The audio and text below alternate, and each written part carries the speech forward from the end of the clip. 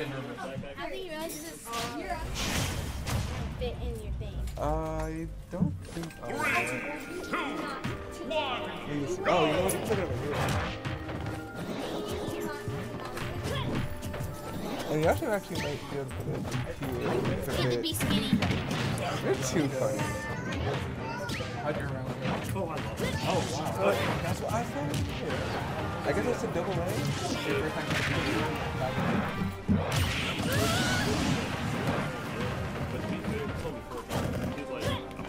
Oh, this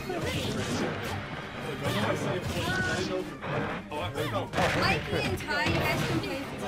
Unfortunately, we can't put all the cool matches on screen. yeah, you just want to commentate them, Actually, yeah, if you two want to comment on this. why do I gotta go get you so early? Like, what the heck, bro? That's one of round 3, bro. That's not early. It's literally the 3rd round. I know, but like, I don't want to fight you so You're a top early. 8 qualifier. Yeah, but That means you're getting sent straight to. Even if you lose, you're round and losers in the top 8 qualifier as well. oh, okay, well, all right. But like, I don't want to go against you I don't want to get knocked out too early against you. But you know what? If I'm gonna lose to somebody, I know somebody's gonna make like top 2, top 3. So it's Amp and thank you. All right, ladies and gentlemen, I hate when they like start without a no, but it's okay. We have Amp playing DDD and we have Crit playing Hero. So just a little background information. I actually have not fought Crit's Aegis in bracket in a really, really long time. And the last time I fought Amp was like a really, really close clutch game 3. And I only got the game because I went for a very risky down air with ZSS on Kalos. So with this set, I kind of want to see if looks like Amp went ahead and took that first game. So I kind of want to see how Crit can adapt to the DDD. I did not think that DDD was going to be this big of a problem in tourney, but I guess that's why you cannot sleep on any character, especially if you just dedicate the time and effort to it. DDD has some stuff. Generally, DDD's kind of a bad character. Yeah, that's why I'm so surprised that like there's multiple people who are good with him. He has his. The one thing about DDD that is like probably his best aspect as a character is that his ledge trapping with Gordo is actually like considered pretty good. It's not for such a low tier character. His ledge trapping is and the tools he has to do so are really, really good and strong against a lot of characters, especially those with poor recovery options. Yep. Like Aegis, who has a really bad recovery. Yeah.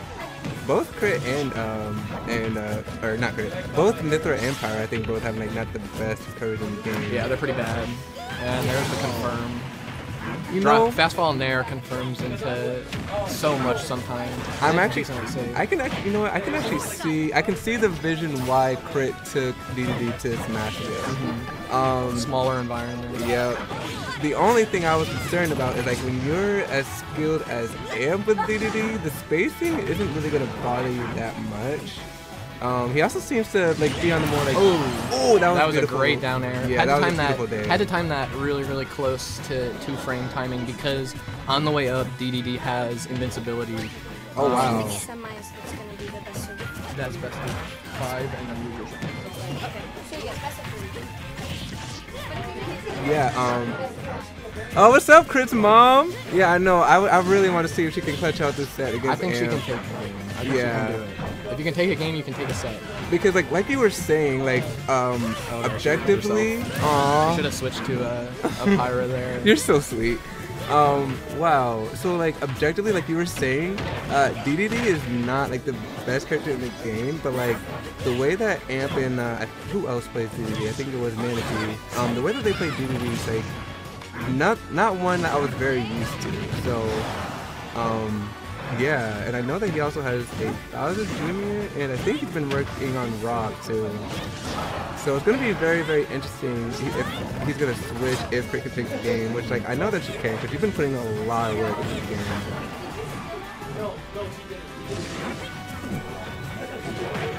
Alright, So yeah, I could just tell that she just really wants to get this second stock off of him with him sitting at 150. There we go.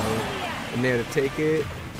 And now it's pretty much even. If she can like just punish effectively and like space effectively, yeah, like you said, I think she can take the game. Oh wow, she actually almost just tied it up evenly. Let's go, Crit.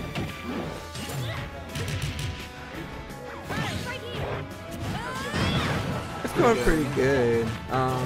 Looks like Crit is actually figuring out this matchup a little bit. Maybe the counter stage pick was like a good move. This matchup's also really, really good for Aegis, just because she kind of Mithra especially dominates big bodies. Right. And the big A sword. True. Yeah, that's also true. Yeah. Not having to interact with Gordo as close is really good, and not having a ton of multi-hits, because sometimes multi-hits aren't strong enough to send the Gordo before you get hit. Right. Oh, this might be it. Oh yeah. If you can set up this ledge trap, yep. Oh. Throw out the Gordo to bait the air dodge. Yeah, I was going to say, because like, if she definitely made it back, I know. She could have maybe jumped there. Right. Or done an aggressive option, but that was a really good setup. Wow, good game to both players. And we will be back with our next set momentarily, ladies and gents.